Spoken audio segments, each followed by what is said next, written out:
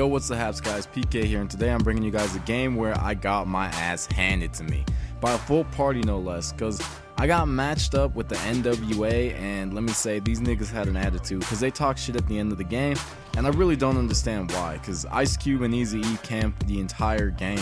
That's how you know they're trash. The worst part about it, though, was the fact that this is my first time playing on Fog, and since that game, I've played this map a bunch of more times, because I got this gameplay like a week ago. Not technically gameplay, because, you know, I got wrecked, but whatever. I noticed that people tend to camp inside that cabin every time I play this map, and I don't understand why. Like, why would you do that, man? That's where Michael Myers lives. Have you seen that fucking house? The entrance of the house has a stuffed monkey holding a cigarette. That's creepy as fuck, man. Why would you want to camp in there? He has bodies stowed in the cellar and shit. That's just not a place to go. It doesn't sound like an inviting place. If I were to camp, it'd be out in the flower field somewhere nice and sunny where people walk by, but I don't know. But yeah, I hate when people talk shit when they win in a full party, man. Like, you're in a full party. That's what you're supposed to do. If you're in a full party and you lose, you're fucking up somewhere. Something's gonna rise. Something is messing up here, because if you're in a full party and one man, you know, me, beats you, that means that you gotta kick some players out. You gotta do something. You gotta get some new players into that party, because I'll tell you something. A full party of .007 KD kids with no thumbs turn into a force to be reckoned with when they're in a full party, and they can fuck your shit up. And it's like those RPG games where enemies get like a party and then they kind of buff each other and give themselves more health and damage and shit. It's like, dumbass number one used cheer, the other dumbasses, you know, got faster camp speed. Dumbass number two used noob tube. Everyone in your party has full health. It's some bullshit like that.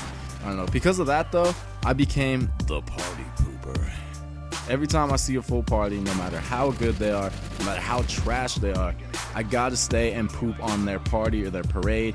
Because, I mean, they're expecting an easy time. They're expecting to get to play against players that suck ass. So if you can go on, or, you know, me, I just really want to give them a bad time. So I joined, I saw the NWA was on the other side, and I had to kind of show him what's up. Show Ice Cube that he's not better than me, that I can beat him. Unfortunately, we lost though, because like two of my teammates ended up dashboarding halfway through, and I unmuted my mic so that I can talk shit to the other two guys that I thought were gonna dashboard too, but they turned out to be nice people, so I don't know. But yeah, you guys can shit on parties too. All you have to do is just say the ancient chant that I use right before I fight a full party. Swiggity swoogie, I'm a coming for that booty.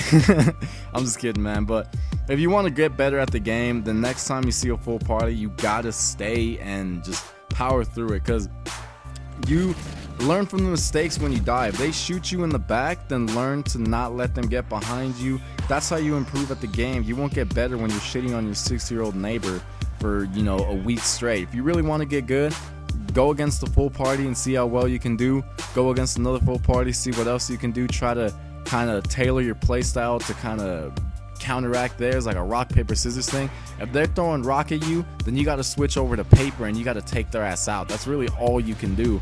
But if you do that enough, you'll get good at the game, and then you'll be able to take on full parties way more often. So you know, that's really all you got to do, man. Just if you want to get better at the game, you got to play against good players pretty much. So I don't know, that's kind of why I hate full parties though, because, you know, they talk shit at the end of the game, and they don't need to, because it's supposed to be winning. But like, if you're in a full party, I got nothing against you, but just don't be an asshole about it, man. Don't, you know, be that guy that has to talk shit. But if you're in a full party, it can be cool sometimes to play against other full parties and just kind of have fun, and, you know, all 6 of you guys go against each other and you guys see who's better, and it's fun. So aside from that, I also wanted to talk about the Ripper in this gameplay. For you guys that don't know about the Ripper, which is everyone that didn't buy the season pass, on Xbox, if you have the season pass, you got the Ripper right now, which, oh my god, that thing looks fucking amazing. It's basically another DLC gun, so that makes 2 in 1 Call of Duty, which is crazy, because, you know, people went crazy over the Peacekeeper and that was just 1, so imagine 2 now. And it's already out for Xbox Season 1 passes.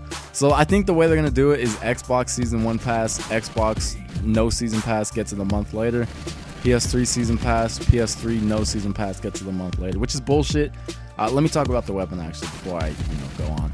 It's an SMG and an assault rifle hybrid, and it's not like it's gonna be an SMG and then you can pick it in the assault rifle. It's pretty fucking cool how it works. If you guys don't know, it's an SMG, kind of looks like the P90, and the clip goes under the gun, so it's pretty, I don't know, it's weird. It looks like an alien disc gun or something. But then it has an iron sight, and you can't put a red dot on it. And it's an SMG, so it shoots fast, has high rate of fire, a lot of bullets in the clip, and does all of that. But then if you aim down your sight and toggle, like if you have the hybrid sight, a red dot comes from inside the gun. The internal components of the inside of the gun change, and it turns into an assault rifle right there, and it takes like 3 seconds, I think. It's fucking awesome. There's less recoil, the fire rate slows down, yeah, but at the same time now you can pick people off from farther away on the map. You get more range. That's badass, because with the Maverick, the way I thought it would work is that you have an assault rifle, you hit a button, and then you change it to a sniper, and it'd take like 15 seconds or something. Maybe if you had reflex, it'd take less. But that's what I thought. But then when I found out that it's an assault rifle and then you have to pick it in the sniper rifle class, I was kind of disappointed. But I don't really use the sniper, so it's whatever. But this gun, this seems like the ideal rush gun, because now you put that bad boy on, put agility, put marathon, put toughness or focus, put dead silence, just run around like a maniac getting kills, and then you rush into a building, take everyone out. They start spawning behind you way back there. They're trying to pick you off with that Remington. You pull up that red dot, bam, bam, bam. You shoot their ass down and they can't do shit about it.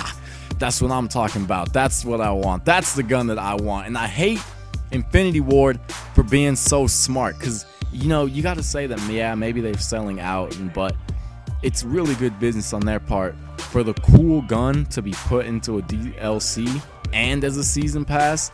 It makes complete sense on their their standpoint, because they're gonna rake in that dough. I'm telling you, if I had the option, I would fucking buy that gun right now and just go to town, because I didn't really like the Maverick too much, but this gun looks amazing, and I suggest you guys look it up. Like I said, it's out for Xbox One, or maybe Xbox One, but Xbox for sure if you have the season pass. So go look up some gameplay for it, because it looks fucking amazing. Until then, I actually cut out the gameplay because this game was incredibly long. So I'm just going to cut it out, show you guys the final score. I don't know what it is because I didn't cut it out yet. So we ended up losing though. I know that. I think I lost by 3-4 points. I think we ended up losing. We got triple capped at the last second, which isn't too bad considering it was pretty much me and 2 other guys, I guess.